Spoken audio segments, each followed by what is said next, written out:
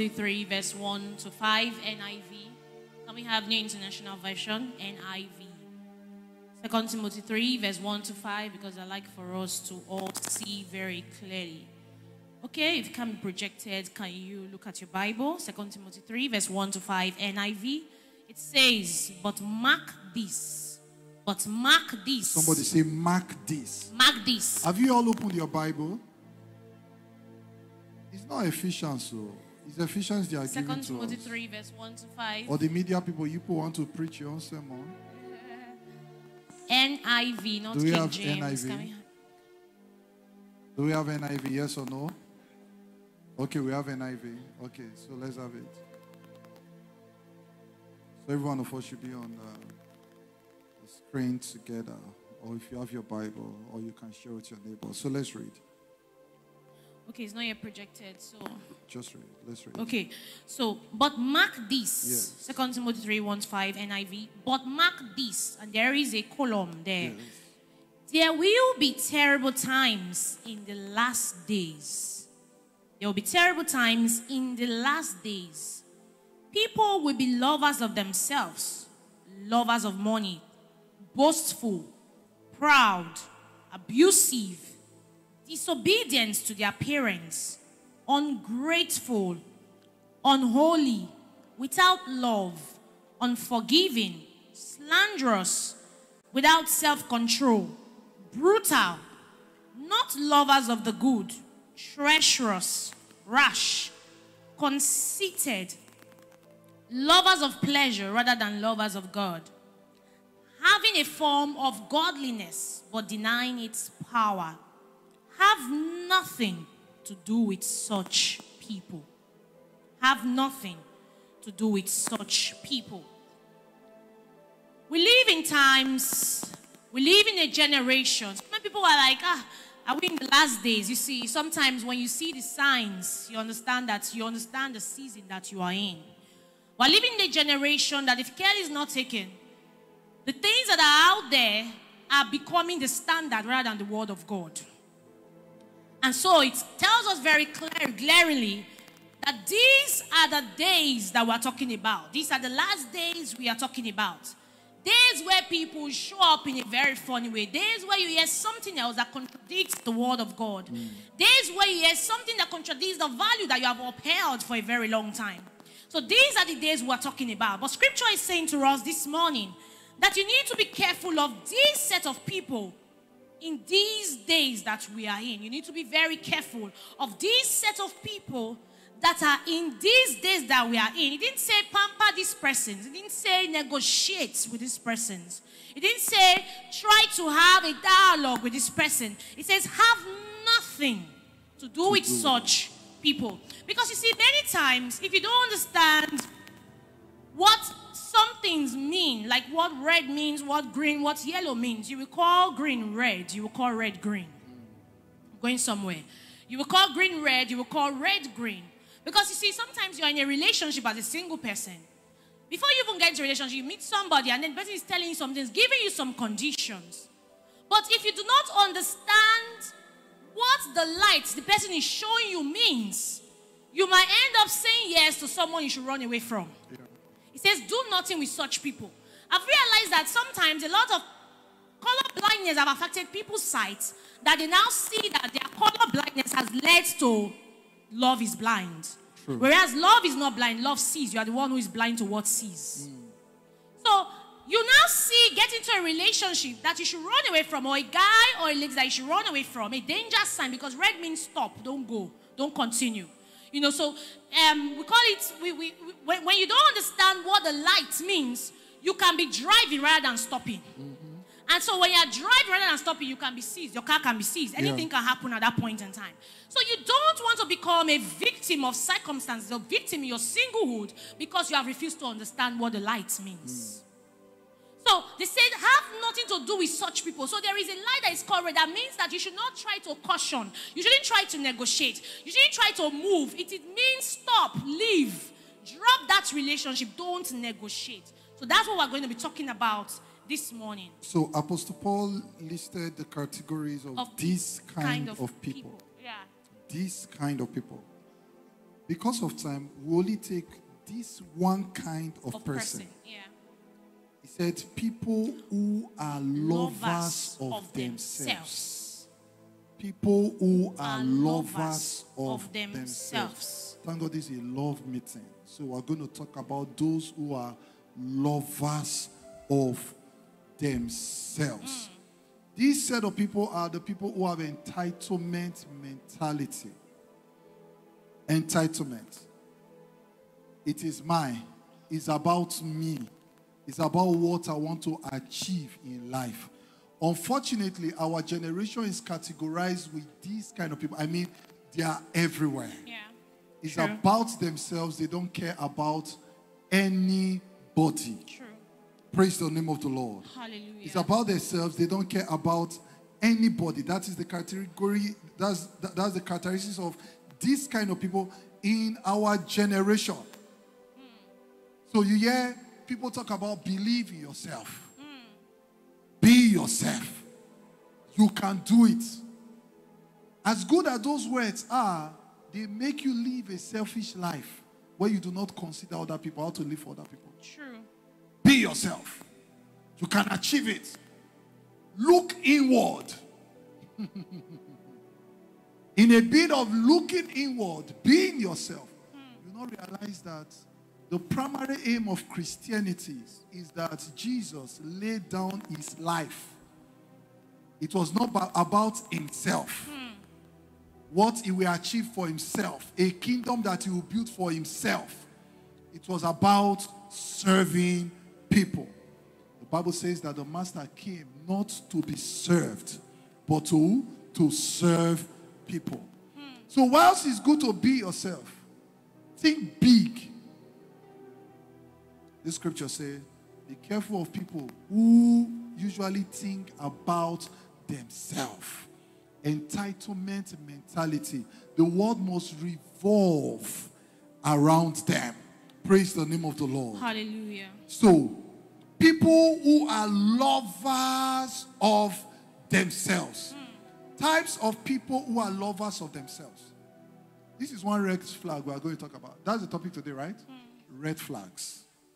So, if we can focus on this, you will ask questions and I believe you'll be blessed. Types of people who are lovers of themselves. Number one. People who are not givers. People who are not givers. People who are not givers. Listen. Love that does not give is not love. True. Love that does not give is not love. So you cannot be in a relationship with someone that is not giving anything. Because you see, we are called to live a lifestyle, a life of Christ. Christianity is beyond religion. It is living the life of Christ. Yeah. And if you study the life of Christ, Jesus was a contributor. It wasn't a consumer. So when you are in a relationship where the person is only positioned to consume, to take, and is not willing to contribute, the person does not love you. That's true. Because it takes one of the symptoms of love, one of the character of love is that love gives. For God so loved the world that he gave. He didn't consume, he contributed. True. So, and then love is not convenient. So it wasn't something he did. He cried. He went to Gethsemane. He said, let this cup pass me by. Yeah. So it wasn't something that he felt he could handle. But because of love, he gave. True. Because of love, he was spat on. Anybody that you are in a relationship with that is not willing to inconvenience themselves for you doesn't love you. True. And giving is giving. You have to be willing to go beyond your comfort to contribute. So love that does not give is not love. And when we're talking about give, we're not just talking about money so that you don't get it twisted. We're talking about giving of your time, giving of your resources. Giving of your time, giving of your resources. Giving of what? Giving of your time and giving of your resources. Now, you get into a relationship with somebody and then the person tells you, giving of money, money is part of it, giving of money, giving of time, and giving of resources. You get into a relationship with somebody, and the person tells you, I do not have time, I can't call, I can't do this, I can't visit. I don't know what, a lot of ladies especially, you give excuses for such kind of persons. You tell yourself, you don't understand, he's busy. You don't understand what the person is doing. You don't get it. You don't really understand. I don't understand what. What is there to understand? Yeah. Somebody who is not creating time for you does not value you. That's true. Because who you value, you prioritize. Yeah. Who you value, create time for. We're not talking about 24 hours in a day. We're talking about just 1 hour. That you do not have enough time to call the person, to send the person a message, to communicate. There is no relationship without communication that can have effective companionship. Because you see, many times, you see people who say, if I have sex with this person, I can become more intimate with the person. It's not true. It's not sex. Sex forms in marriage. Sex forms a percentage of intimacy. True. But where there is no communication, there is no time for what you love, no time for what you are growing, the love will fade off. True. So it takes communication. Communication is the highest form of intimacy. Communication stirs effective companionship. So the love, when you are in a relationship with someone, if you are in a relationship with someone, the person does not have time, does not give time in that relationship, the person doesn't love you. If the person doesn't give time in that relationship, the person does not love you. So when myself and my wife were in a relationship, one of the proof that I loved her was the sacrifice I was making to travel to our state to go and see her. I'm telling you, you became a traveler. It was one of the sacrifices. Because I would tell ladies, don't cover up for anybody that is not paying sacrifice for you. True. But you are giving an excuse, and the guy is telling you that, hey, you see, I'm busy, it's my work, it's my work. Yeah. Amen. The Bible says something. It says, where your heart will be, that's where your treasure will be also. Yeah, true. Because if your heart is somewhere, you will always go there. That's the truth. It's where your heart is, that's where your treasure will be also. Yeah. So how do I know that somebody cherishes me? It's the sacrifice the person pays. Yeah. Just to be in my presence. Person calls. So if the person doesn't check on you, doesn't pay sacrifice, always giving an excuse why he doesn't want to speak to you, there's no need to cover up for the person. The person is always busy in your calls, would not pick your calls. You always give you one excuse or the other. Then it is time for you to move on. I'm telling you. Because the person is selfish. Yeah. Now, I usually tell people that there's nobody that is actually stingy.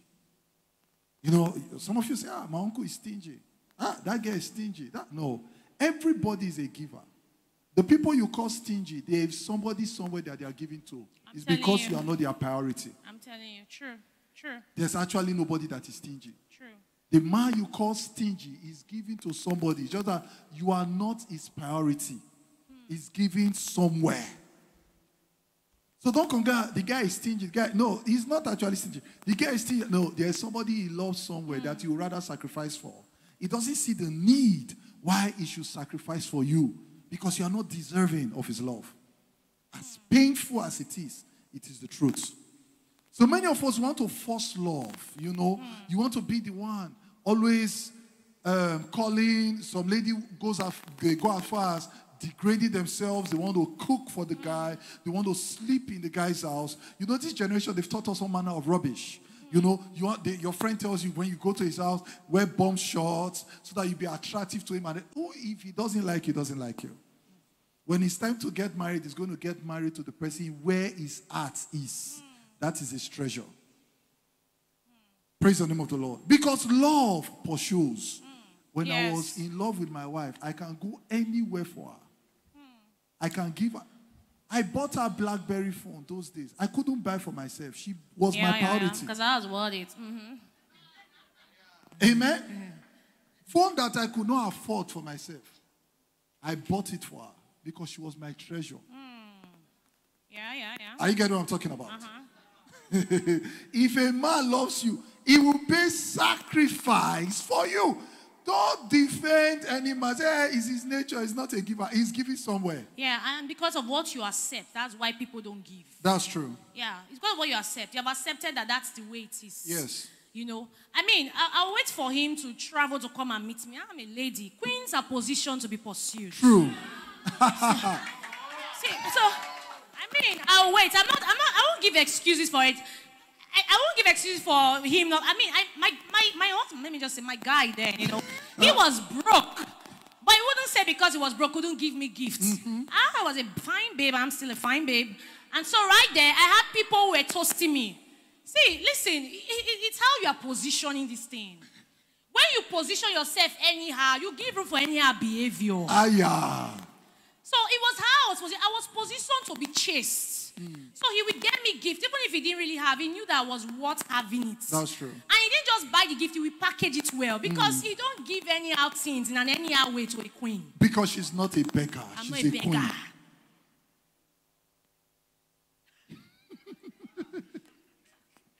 It's true. You know, there's a way you will look and you package yourself. Even when the guy is coming to talk to you, even when he's coming to talk to you, even if he doesn't know how to speak the grammar, he will go and learn. You don't understand. Value is attractive, is how you are showing your value. That's true. Because you see, when you are valuable, people will see it. It's something that is demonstrated. Yeah. Somebody will sit and say, this one, even you will know. It because of the way when you are carrying yourself in a particular way, you will know when something is red or when it's green. That's true. It because of how you carry yourself attracts what should be given to you. What you want to receive is what you take. Listen, because I knew that, sorry, I have to debate a bit. You know that there are people that see beating as love. That's what I'm trying to make you understand. There are people who see beating as love. He's trying to tame me. He's just the way he knows how to scold. Love chastises. So your definition of chastisement when they beat you, this is no joke. Like, we are counselors. I have seen it firsthand. A lady told me that you don't understand, Mama. That the guy beats me because he loves me. I said, this love is not beating. That's true. He said love. So the giving of beating is a definition of love. What you define is what you accept. That's true. So if you don't define it this way, you cannot accept it this way. And the person will not give you that way. You will not even have the accommodation for it. So it's how you are defining your love that is making people treat you in the manner they are treating you. Yeah. Let's check Ephesians chapter 2, verse 3 to 4. Ephesians chapter 2, verse 3 to 4. Philippians 2, 3 to 4. Philippians 2, verse 3 to 4. This scripture is deep. Yeah. Please, let's take time to deal on this topic, please. We're not in a hurry, okay? It said, do nothing out of selfish ambition or vain conceit, but in humility consider others better than yourself. That's the characteristics you should look out for. The man considers me better. I'm telling you. You know? He said, each of you should look not only to your own interest, but also to the what? Interest of others. If he's not interested in you, he's not the one for you. I'm telling you. Do we have TPT translation? Do you have that? Let me read it here. It said, be free from prideful opinion, for they will only harm your cherished unity. Don't allow self-promotion to hide in your heart, but be authentic. Humility. Put others first and view others as more important than yourself. He said, abandon every display of selfishness. Possess a greater conscience. Possess a greater concern for what matters to others instead of your own interest. And consider the example that Jesus, the anointed one, has set before us. Let his mind becomes your motivation. What's the mind of Jesus? He put others first before him. True. In short, even when the disciples were telling that, can we get a earthly throne? Let's establish a kingdom.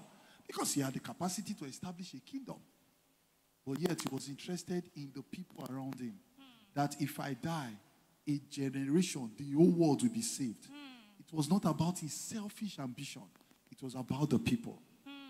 That is what you check for true love. Does this person have the capacity to sacrifice? If he's not sacrificing, it's not it. I'm telling you. He's always interested in your growth. Like, he's always interested in you. You know, my husband, when we're in a relationship then, he would always, I was going out with someone before, met my husband. First person I was asking was like, I can't wait for us to get married though, so that I'll just have a woman that is washing my clothes. There's nothing wrong with it, you know. But then when I was in a relationship with my husband, he kept on saying to me that, you see, who are you? I can't wait to groom that person that God has made, that God has, I can't wait to groom what God has put in you. He will always ask me, he will be like, what do you want to become in life? What do you want to do? He will share materials with me. If I'm going for a program, he's asking questions. I was serving in a particular international ministry back then in my city. When I'm going for a program like that, and I'm going to speak or whatever, I'm going to host or whatever, he would transfer. He would send to me, some material, some resources that I need to grow myself in that area. So if somebody is not contributing, the only thing, and listen, let me tell you, if somebody just giving you money, giving you gift, it's nice, but is the person beyond the gift interested in your growth? Because growth is attractive. So if you're not growing, it gets to a point where it begins to compel other people with you. That's true. So is the person interested in your growth? My husband will always ask me, even before we got married, he'd be like, I don't want you to just be Aunt Willie in my kitchen. I don't want to just marry just an ordinary person. I want you to be out there. What is the person saying? What is the woman saying? Do you have a dream and the lady is killing it? And then you are saying, oh, you don't understand because she doesn't understand it. That's why. No way. That's not the point. Because you see, your assignment is not something that is negotiable. That's true.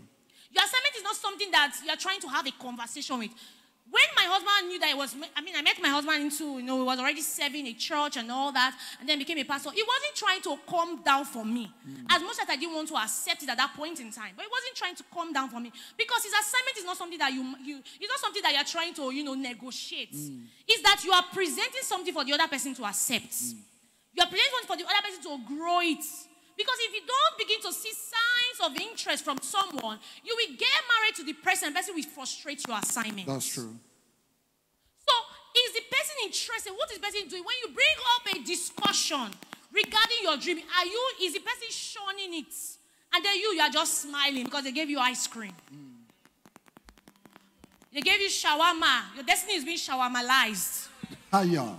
You understand? So, how is the person feeding you? Ladies, please, I beg you, don't be carried away with the gift of human hair. Be carried away with the gift of sense that the person is contributing. Because you can meet a guy who can give you the hair you want. You can meet a guy who can give you all of that. It's nice, but is it the wise thing you need in that season? That's true. So beyond the hair, beyond the money, beyond the whole thing that the paparazzi that you love, beyond it, what is the person contributing? That's why I tell you, have a speck of who you are so that you know who can align with you.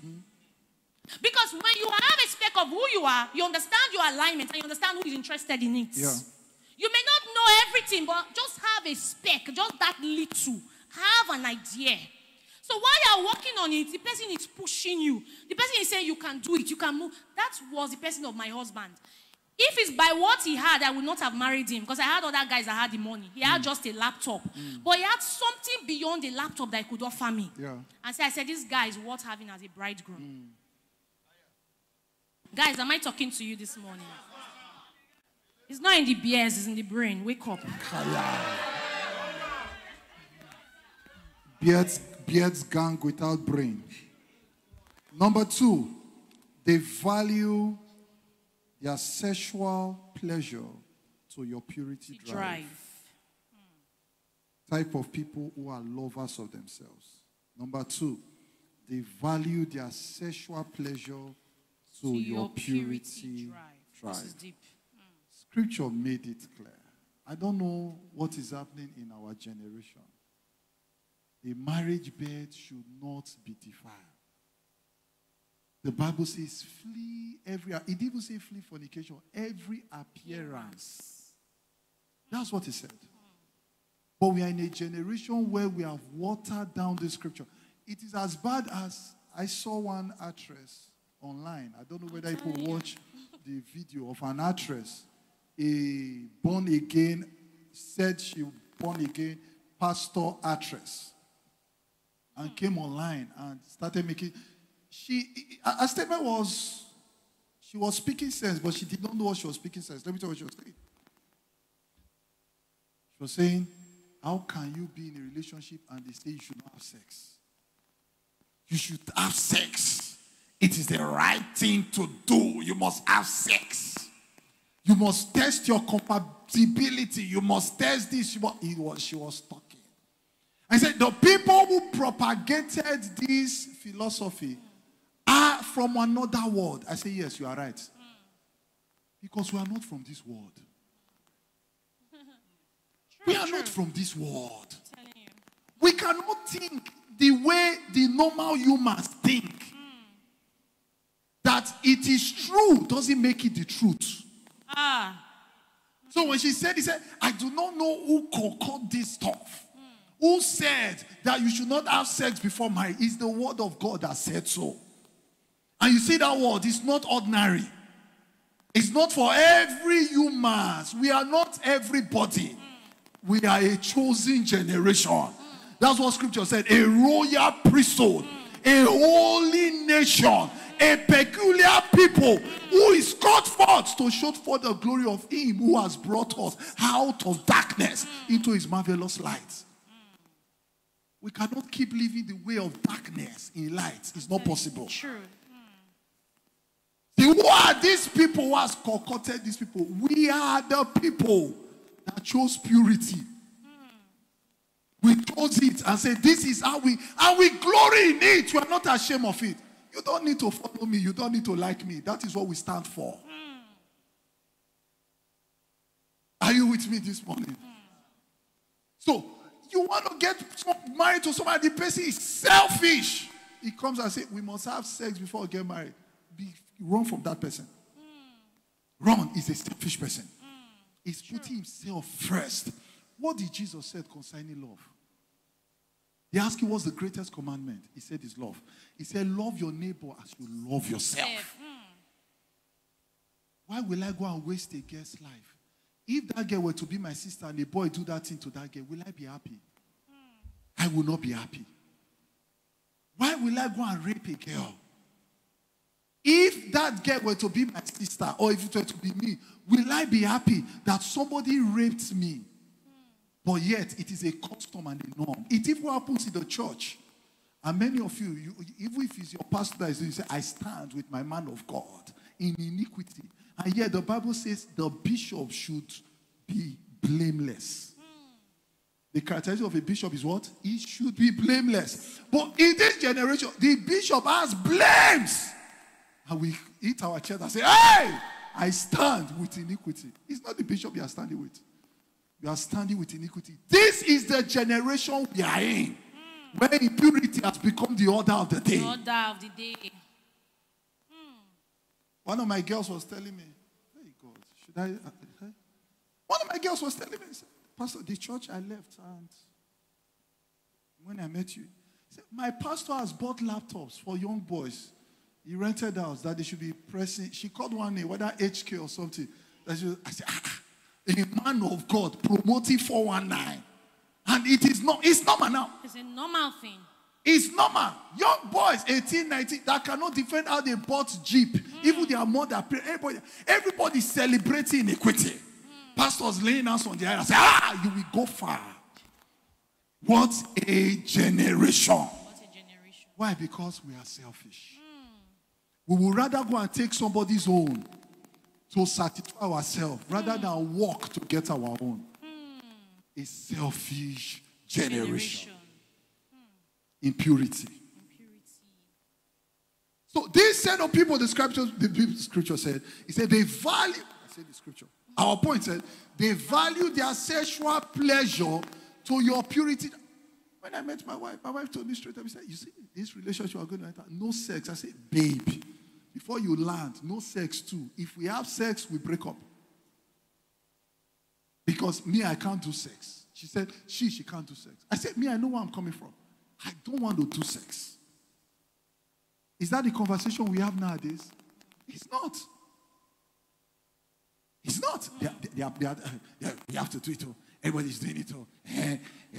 You know what we're going to do now? Not be only with the down. Even pastor, they spin that guy. Make we go spin too. Oh, Oh, look at what church has turned into. The purity drive is not selfish. He wants to protect your value. I'm telling you. He wants to stand by you. He's not convincing you to fall into iniquity. Those are the people that you should pursue in this generation. And of course, if you look at the point, it says they value their sexual pleasure to your purity drive. So you must be driving something for someone to know what you're driving. So what are you driving? Are you driving sexual purity or sexual pleasure? Like my husband mentioned in our case, I told him from day one, no sex. I wasn't waiting on him to tell me his boundaries. I already had my boundaries. You don't wait on a relationship to know your boundaries. Yes. You know your boundaries before you meet the person. So I had my boundaries. I knew what I would not do. There was no negotiation about it. So when we started the relationship, I told him straight up, no sex. He was not also waiting for me. He told me no sex. Because a man who is going somewhere understands what he should barricade. Understand what he should fence. Understand what he should protect. So you need to know what you are driving. So if you are not convinced about what you are driving, anybody can convince you. It takes one who is properly convinced not to be confused. So it is, what are you convinced about? Somebody reached out to me 2 days ago, a lady. She sent me a message and said, we came to minister so and so place, and blah, blah, blah. She was blessed, and blah, blah, blah. And then she went further to say that she is a virgin, and that all her friends are teasing her that she doesn't know the way. Then she got into a relationship, and the guy is telling her that they must have sex. And she told him that this is me, I cannot. He said, please get rid of it. You are being a baby, you are being a child. And then she reached out to me because there's some questions you ask me. It tells me how strong your conviction is. If you are neither yeah nor yeah, because you cannot, it's either you are hot or you are cold. You can't be in between. So, and then she reached out to me and I told her straight up, if you are scared of what you know, tells me you don't even know it. So, in other words, what are you driving? I said, it's not about, are you scared of losing your virginity or you are scared of losing godly value? There are two different things. Now listen, let me explain what I meant. When you're scared of losing your virginity because of what people will say, not about what God will say, you are not a kingdom waiter. I said, are you scared of losing your virginity because your mother will say, I don't have a female child now that is a virgin? Because if you check people's hearts, a lot of the times, that's why you are keeping what you are keeping. Yes.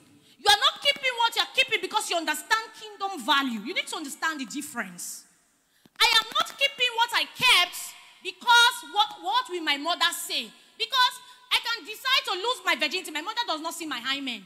My mother does not know whether I'm a virgin. Yeah. It's only me that knows. I can lie to her. But what about God? Until we become God conscious, we are not willing to wait on him. That's true. So I said, this is not a case of whether you are scared of losing your virginity. It's about you being scared of what God has to say. When you get to that point, you are really serving God. That's true. That's what I told her. So until you understand what you are driving, you are convinced by yourself, for yourself, beyond what your pastor has said, what you have personalized as a revelation. You know, it's one thing for you to hear a revelation from the pulpit, the bed undefiled. It's another for you to see it, put your name there and say, Emeka, I cannot defile God's standard. So until a revelation becomes personal to you, it will not be useful to you. That's true. Praise God. Hallelujah. Are we good? Is it because we now started talking about sex? All of you now calm down. Are we okay? Okay. I hope we didn't touch somewhere in you. Let me just calm down. It is well. All of us have the struggle. Yeah. It's God that is helping all of us. True. That's the generation we are all in. Temptation everywhere. So we didn't come as perfect people. Yeah.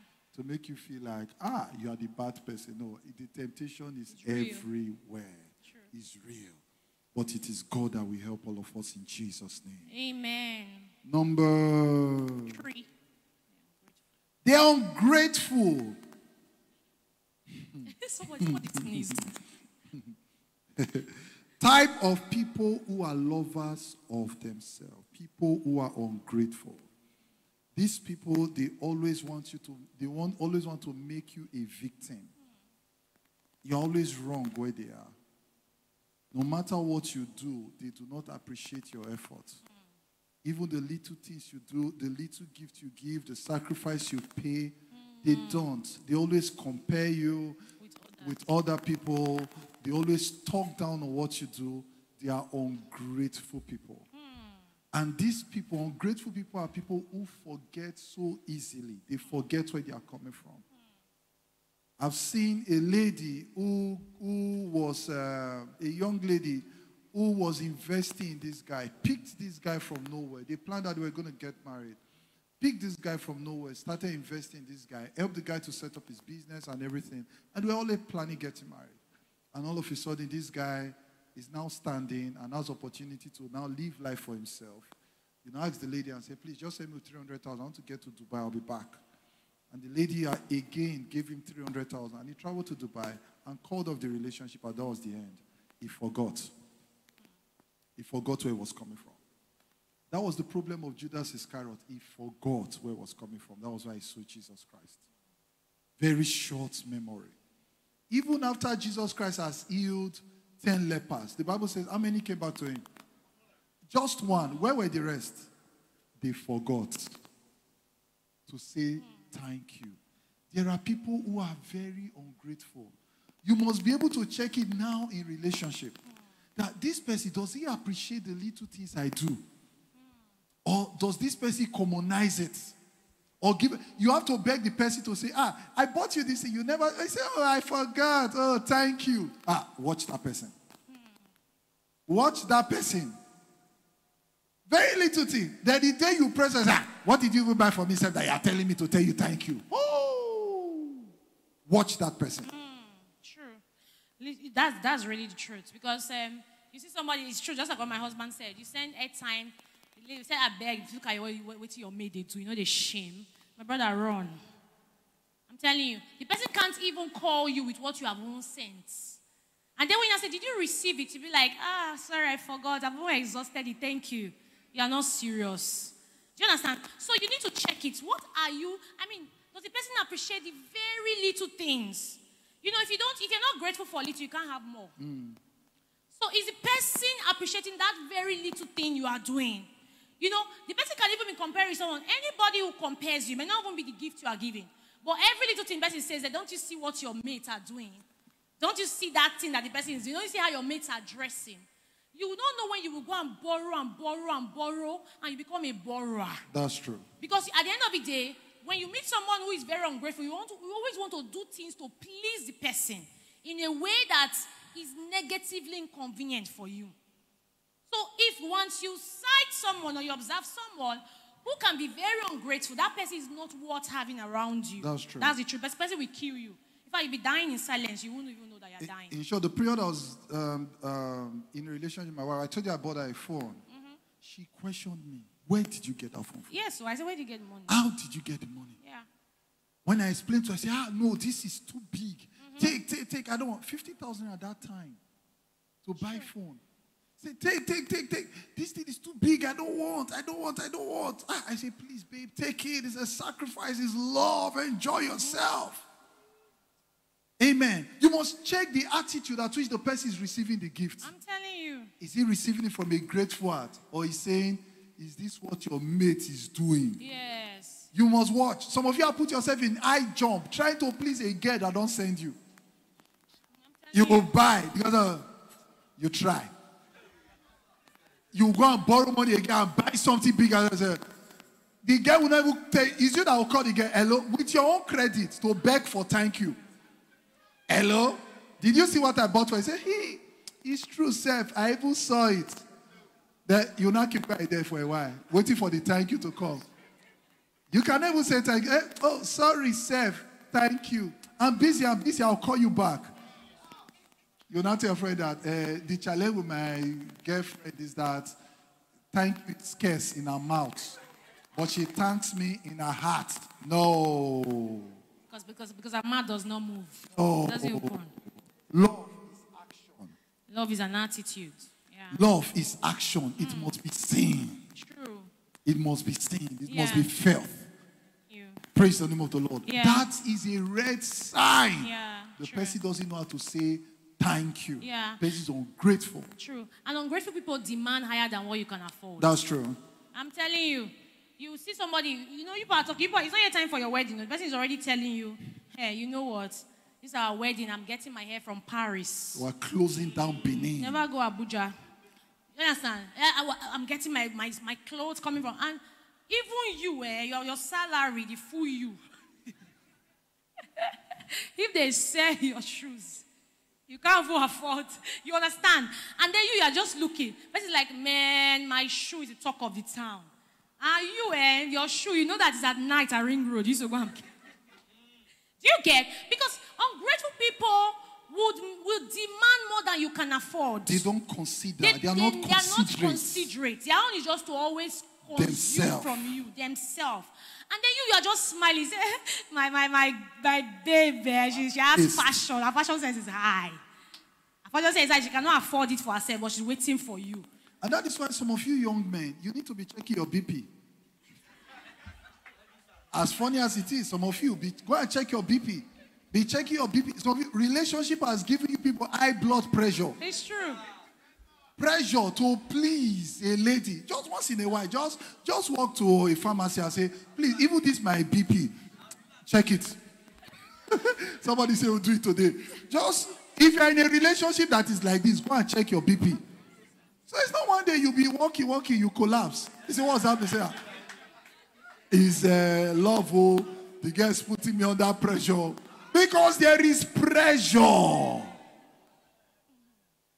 And don't put yourself under this kind of pressure. Don't let a woman kill you. Or a man kill you. You are trying to please somebody that is not grateful. True.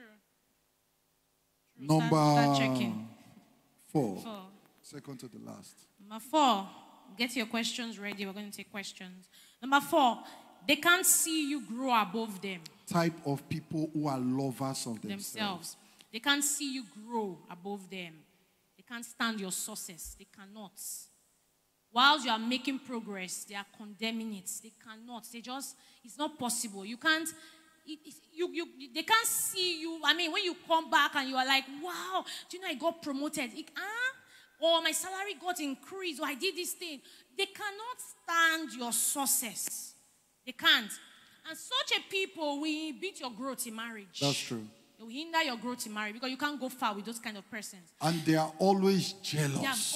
They are insecure. Insecure. When they see you with an opposite sex, who is that person? What's the person telling you? Where's the phone? Because they want you to live their life. They want you to live your life only for them, not for yourself. True. They want you. So you must check it. Those people are selfish. They secretly go and check your phone. Hey, who is this person chatting with? They start concocting stories. True. My mom was telling me about one of my aunties who currently is in bondage. She saw these signs before she got married. This sign of selfishness. The man is selfish, always monitoring her. They now got married. In marriage, when the man comes back from, he say, go naked. Let me check your private parts to see who slept with you. I'm telling you. That's how insecure he is. His own is bad. Say, go naked. Go naked. Go naked. Let me check your private parts. Let me see if a man slept with you. He does it regularly. Very insecure. He will go as far as telling friends to call the wife's number, a male friend, to call the wife's number to see how the wife will respond. And send his friend to go and toast my wife. Go and toast my, let me see if my wife will fall. If my wife is like that, what kind of a human being are you? What kind of a human being are you? I'm telling you, they are terrible humans who are and if you check those people who are monitoring you, even they are chief cheats. They are the ones that are the cheats. Yeah. True. It's true.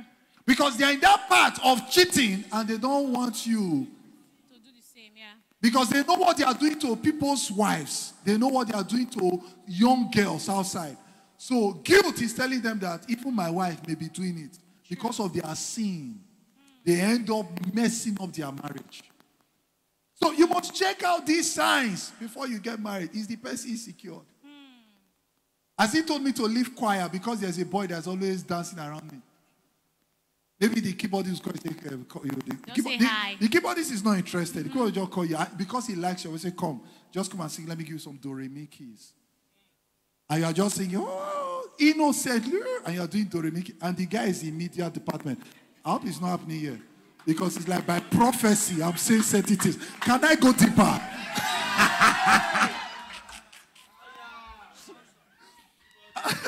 And the guy is in media department. He wants to use I to kill you. And you don't understand. You're just, ooh. And the guy. And after the meeting, he calls you. Don't go there again. Don't go there again. What's the meaning of that? Why are you with that guy? And you are in chains. You don't even have friends anymore. Because all your friends have become bad the day you met this person. Mark that person. The person is selfish. Yeah, that's what Apostle Paul said. He said, mark them. Run away from people like that who are these selfish. True. And people who can stand your success compete with you. That's true. And spouses don't compete, they complement each other. Yes. So when someone can stand your success, your marriage becomes a competitive ground. That's true. Not a ground for companionship. And when there's competition among spouses, companionship cannot be built. There cannot be intimacy. Yeah. Intimacy cannot be felt or cannot be grown or built amongst people who compete. It's not possible. So it's very important that you check these things. Can the person stand your success? Is the person always happy when you have your success story to share? Yeah. So because when you get married to this kind of person, when you are doing one course, the person is doing it not because the person had a dream to do it, but because you are doing it, the person wants to do to dare. It's like what's in a case of a woman who became a medical doctor. Yeah. She became a doctor. And the husband said, you cannot be a doctor. Why I have BSc? I'm telling you. I must attain to become a doctor. So that my wife cannot rise above me. Yeah. I don't understand. What is rise? What is rise? You do not know that your wife's success is your height. You have risen when your wife is a success. True. The measurement of your height is your wife's success. It's not your competing with your wife. It becomes low self-esteem when you are now in competition with your wife. Then you now put yourself under high blood pressure. Unnecessary high blood pressure. Because you do not know how to see people fly. My wife said it. When I asked my wife, I said, what is your dream? She said, God has told her that she's going to be a voice. She's going to be a voice. She's going to be a voice. God has told her she's going to have a women ministry and everything. I said, count it on me to make that dream come to pass.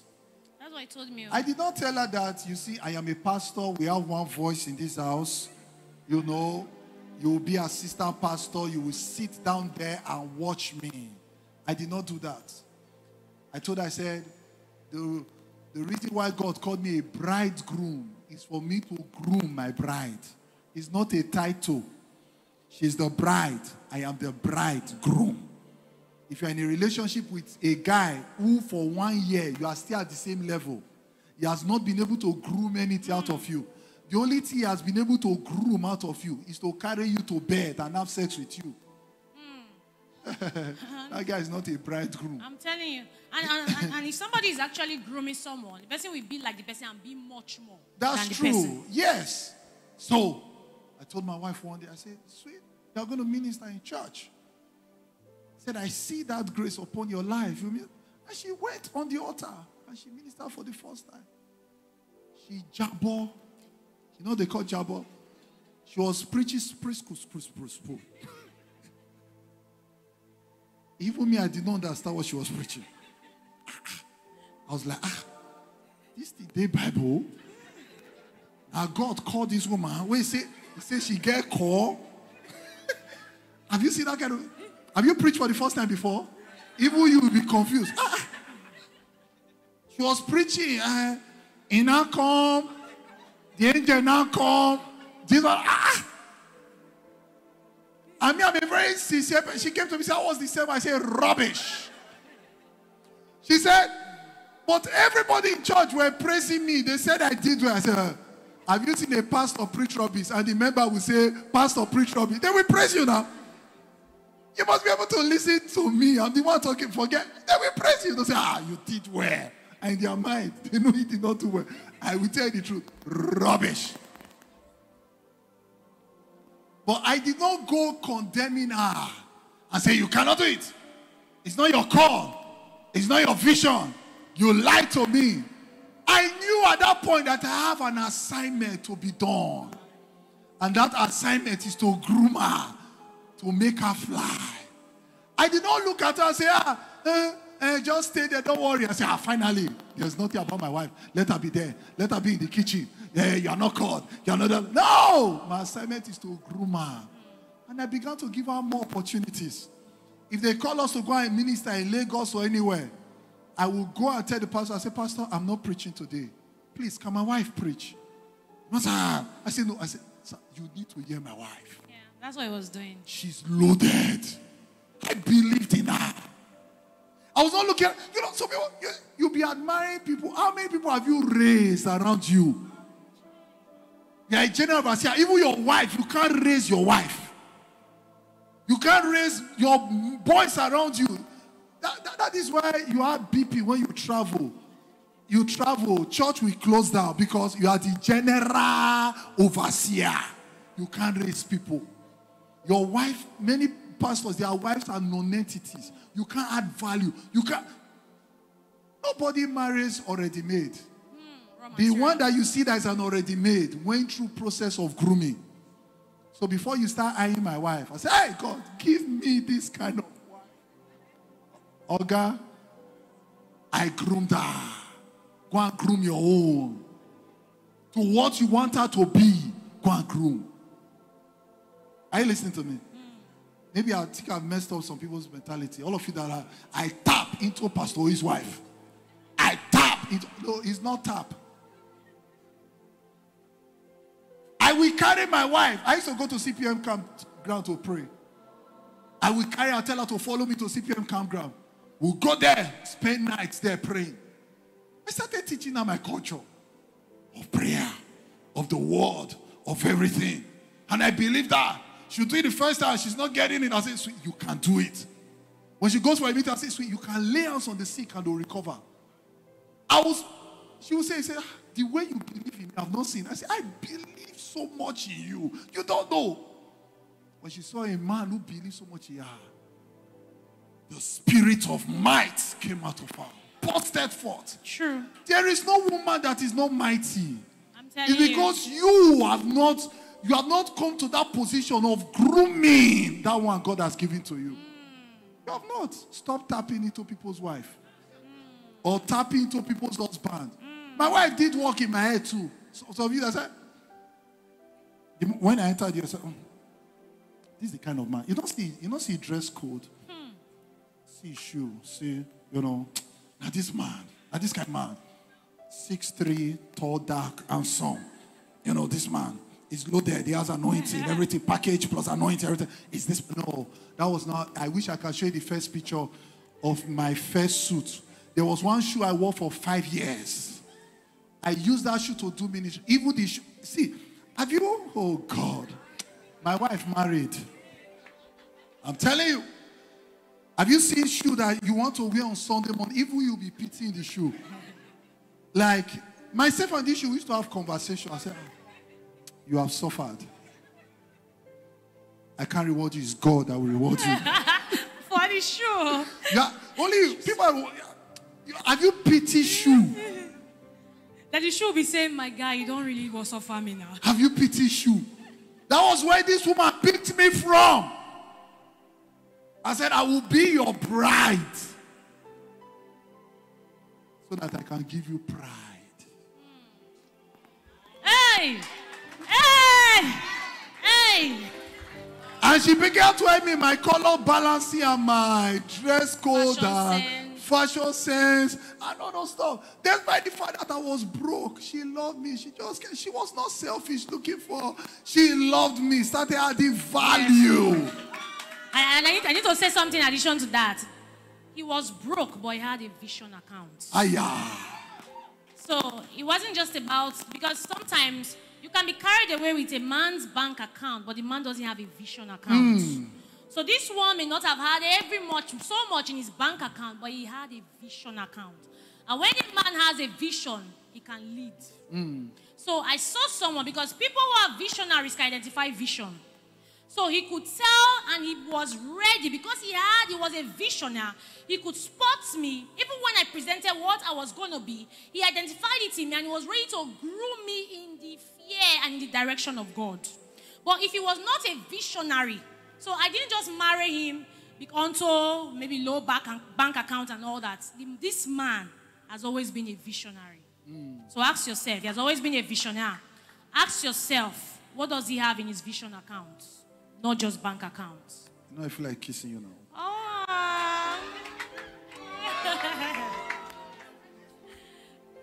Amen. I know some youth here, they are saying, these two shall pass. This ego shall pass. It is where God will help you in Jesus' name. God sees all these things where you hold your pillow to sleep. He sees your tears. He sees. Look at evangelist. Look at how you go. He's scratching his head. God, when? He's on his to his head. He's scratching it. God, when? It will come in Jesus' name. Amen. Very soon, God will substitute that your pillow for a wife, a husband. In the name of Jesus. No more shall you labor in this rainy season alone. You will have someone by your side. I've been there. I've been there. I know what it means to be a single man and there is cold. It's not a nice experience. Yeah, I feel for you people. But you pass this stage in Jesus' name. That's the best I can say. So we said they can't see you grow above them. They can't stand your success. Then number 4. Number 5, the last. We said type of people who are lovers of themselves. Number 5, they are not kingdom servants. People who are lovers of themselves, they are not kingdom servants. Mark them. Mark them. We said in Matthew chapter 20, verse 28, which we read, we said, for even the Son of Man did not come expecting to be served, but what? To serve and give his life in exchange for the salvation of many. Proverbs chapter 18, verse 1. Whoever pulls away from others to focus solely on his own desire disregards any sense of what? Sound judgment. Galatians chapter 5, verse 13. Galatians chapter 5, verse 13. You, my brother, were called to be free. But do not use your freedom to indulge in sinful nature. Rather, serve one another. So loving somebody, not living in sin with somebody, means you are serving the person. So when myself and my wife entered into an agreement of sexual purity, it was service I was giving to her, and it was service she was giving to me. A man who is forcing you to go into sex with him does not understand the place of service.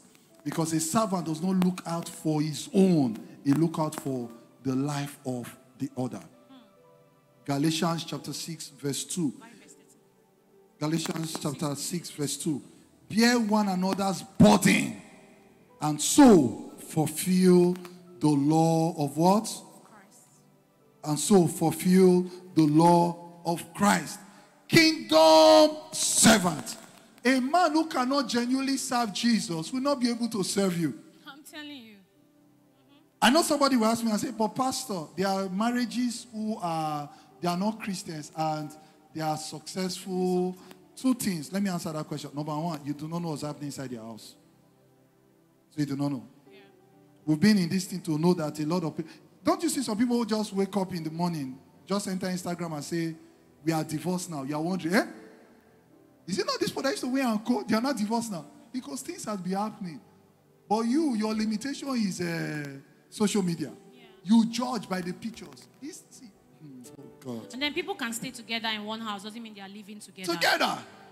They can just come all acting up like all is well, but all is not well. Praise the name of the Lord. So you don't judge. You judge based on what? Scripture. Praise the name of the Lord. So are they kingdom servants? Does the person has the capacity to serve Christ? If you are not serving Jesus, I'm not saying having Jesus as the Lord and personal Savior of your life. It is beyond that. It is you going ahead to make sure your time, your resources is for Him. Does the person place value on kingdom service above any other thing? That was one thing that I admire my wife for when I met her. I think that's the one thing she admired. I did not know. She was a servant, a laborer in the house of God. As beautiful as this woman was. In short, many years after we got married, thank you. Many years after we got married, somebody asked me and said, were you the one that converted your wife to be a Christian? I said, convert. I met her burning in Christ. So even in her singlehood, as beautiful as she is, she was using her beauty for Jesus. You see how I'm admiring her? She was using her beauty to serve Jesus. Where other people are using their beauty to go and mess up the society. Because all this beauty you have, all these Brazilian, all these your eyelashes, God, on the day of judgment, God will ask you, what did you use it to do? These your lips, what did you use to do? Was it to be kissing? Or to be telling people about Jesus? Your lips will give account. Your eyes will give account. Your nose will give account. Your shape, your height will give account. Because God will ask me, this height, what you used to do? I will tell him, I say, Father, this height, I used it to preach the gospel. He will ask you, I met this woman saving God. That's why I love that. I was just admiring from afar. She doesn't care about anybody, nothing. One day she went to our pastor's house and realized our pastor doesn't have generator. She just came back from youth service. She needs more money, right, than the pastor. She needs more money than anybody. She went to our house and took her only generator and came and sold it as seed to pastor. I said, Pastor, please be managing this generator. And she decided she chose to stay in darkness to see that the pastor's house has light. Our pastor has light. That was our hunger for God. Should I talk about ourselves? So when you see certain things, now, before you tap, just ask, what were you doing for God? Consistency in tight pain. It's not the one that you go on social media, somebody will tell you that don't pay tithe. Hey, thank God though. There's more not they pay tithe again. Otherwise they pay tithe. Okay, so it's more pay tithe. And give. No, it's not that. Somebody that have deep relationship. Even if God comes today and say, I have said it, don't give me tithe again. There are still some of us that will say, God, for the kingdom's sake, we'll give. She wasn't doing all that because she was going to be a pastor. It was her nature. I saw it in her. Consistent in giving her tithe. Consistent in giving to the kingdom. There were a lot of things where then I didn't know I was going to get married to her. We will gather our little money. We'll go and get bus and go to NYC camp to go and evangelize. After we finish evangelizing, we'll now arrange a bus to bring coppers to church. We're going to find accommodation for them. We're going to feed them. We're busy sowing our life to God's kingdom. He doesn't jump. And these characteristics can only happen when you are not selfish. It is selfish. Why did you not come for the meeting? I wanted to come. I now got tired. So my waist now this thing. Why did you not give to some of you? You come. They'll say, okay, Pastor will tell you, say, we need to do a project. We need to get things done and everything and all stuff. Please, is there anybody that can give us 100,000 naira? You will get up because of girl. Because a girl is seated by yourself. You want to prove to you see how selfish people can be. It's not about the kingdom. It's about the girl they want to prove. Because I met a girl like that. He will always come. A guy like that. He will always come out. You put it in his pocket. Pastor will be happy. Say, we don't get seats. So, the guy will come. Pastor will be happy. Those count them. They'll count them. A week after, his pastor that will now start pursuing. They didn't force you. They didn't beg you. They only said, church is in need. Can you come out? Your selfish desire is thinking of yourself. How you tell a girl that you are the one contributing to the house of God. You see how miserable a man can be. Things that will become vanity. You must check the heart of the person. Is the person truly a kingdom servant? As the person sold his life to kingdom work. That was what attracted my wife to me. True. Her house was so bad, I told my wife, I said, when we get married, the house we're going to rent, we're going to start living inside church. She said, hey! Sweet, I know you like God. You are consumed by God. But this will not work. Because we were lost. I remember one time that they stole my property, my equipment. One just started the windows. They stole our cameras, worth over 3 million naira. So the pastor came, and one pastor called my wife and said, are you sure this is a tither? That's why affliction came and took all his property away. It's not a tither. My mom laughed.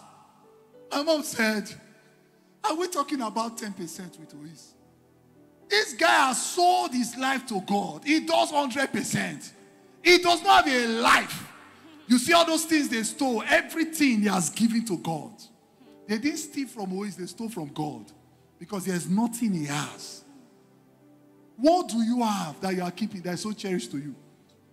Some of you have laptop. Your church is suffering. No media department in your church that is suffering. Your church can't get out. I don't want anybody to spoil my laptop. What are you holding on to? We're talking of kingdom, true servants. That God will be looking for men to serve him in church. Yet your skill, you are using it outside. Using it to gossip. Using it to talk about Man U and Arsenal. Broadcasting. You can stay 6 hours and talk about Man U, Chelsea. But you cannot spend 30 minutes to talk about the word of God. True. And spend 30 minutes to talk about the word of God. See, and let me tell you something. What the person is demonstrating in kingdom can tell you that the person can also inconvenience his or herself for you. For you, true. That's the truth. Because you see, when a man can be led or can submit to God easily, such a man understands what leading is like. So when you see a man, that's why you see people, when they don't understand what submitting is, because they don't understand what service is. It takes servants to submit. True. So when a man can submit to you, he's understanding that when he's coming into marriage, or a woman, he or she is coming into marriage to serve, because the person understands what serving God is. The person is not complaining. Because you understand that commitment is not born out of comfort, it's born out of inconvenience. So if you want to be committed to someone, you have to be able to serve. Spouses that are driving the success of marriage are spouses that are servants. The greatest amongst you will be a servant. Who is the greatest in the kingdom? The greatest amongst you is a servant. True. So in other words, for my marriage to be great, I must be able to serve. Yeah. So I am not waiting on a spouse or choosing someone before I can serve. I can begin to rehearse service by what I do in my gathering, in my community, in my church. So the question is, what are you doing and what are you genuinely doing? We're not talking about what you are doing to gain a position. We're talking about what you are doing, whether there's a position or not. If I perish, I perish. Yes. But I am doing something for a reward from God, not for anybody. Not because I need a position, but because I want to serve. Because it's my duty to serve. I'm responsible to serve. I have been created to serve. Listen, just like my husband has said, what attracted me to this man is that he was willing to spend his life. I saw it. From the little money he had, from everything. We're not just talking about money. What about your time? Yes. Because you can say, I don't have the money. What about your time? What about your time? What are you sacrificing? Be scared to marry a man or woman who doesn't have a sacrificial heart. Yeah.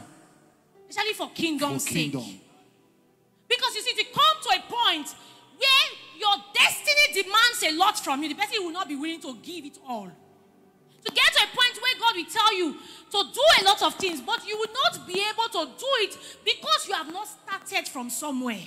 Can I share this, please? I don't want to forget this. It also shared of blessed memory. Archbishop Benson, it also shared the story on sacrifice. Maybe some of you that have heard the story. He said there was a woman, every Christmas she comes with a cow. Yeah. Put it in a pickup. And she brings it to him every Christmas. She pray for the woman will go. She come next Christmas, pray. Next Christmas, pray. Became a routine.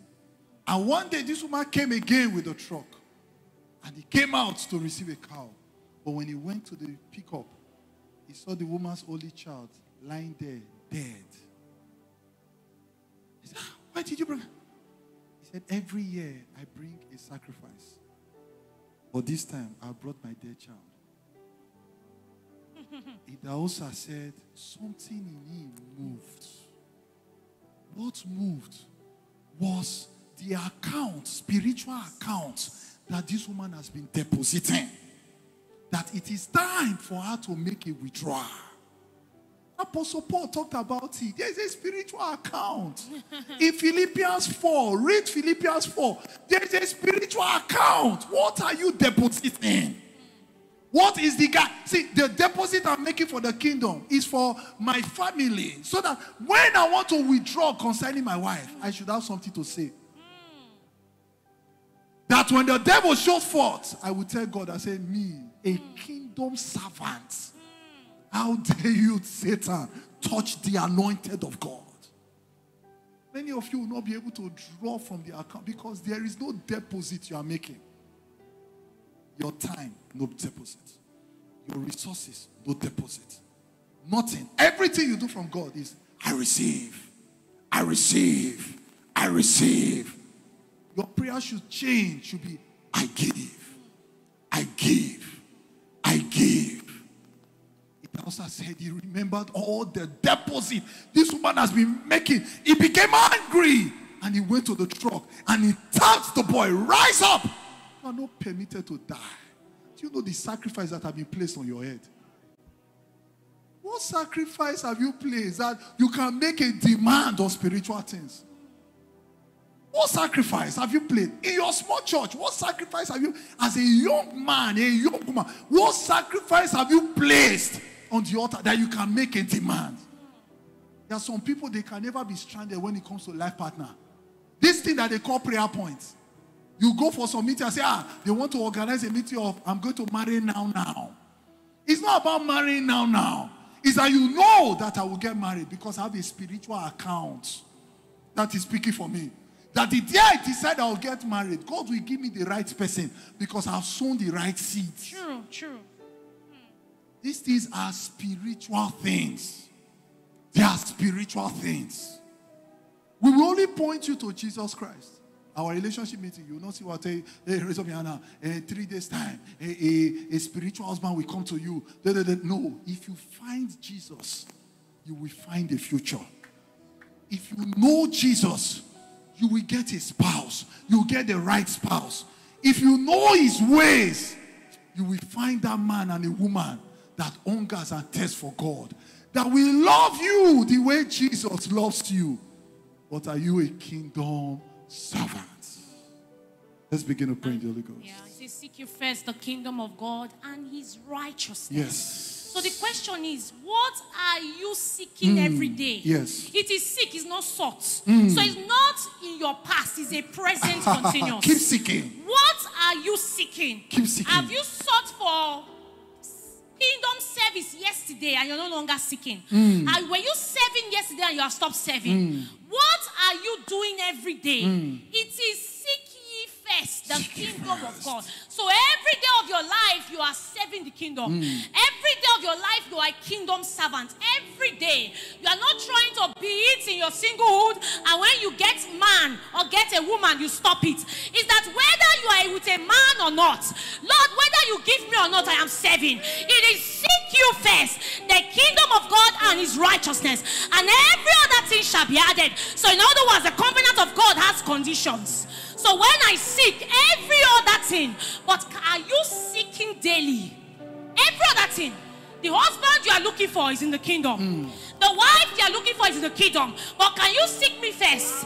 Every other and every is a conjunctive word. So in other words, when you seek, I add. When you seek, I add. I understand what you are looking for, but can you seek? Can you be a daily servant? The God is our Father. He knows everything that we need. But you see, he's asking of us, can you serve me daily? Yes. It is a present attitude.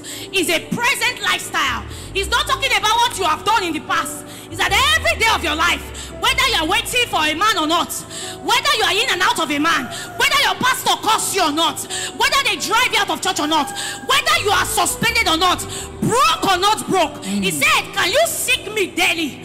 Can you seek me? Every day of your life, are you seeking righteousness? Every day of your life, are you seeking my kingdom? Latis. And every other thing. Your business is not to really pray about every other thing. It's to pray, Lord, every day of my life, can I seek you? Can you enable me to seek you? Can you enable me to seek you? Can you enable me to seek you?